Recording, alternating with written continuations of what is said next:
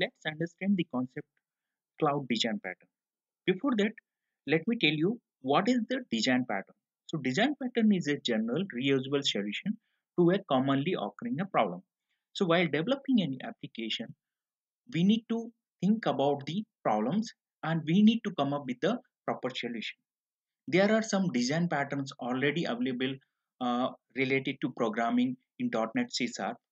Similarly, in other languages, there are number of patterns are available.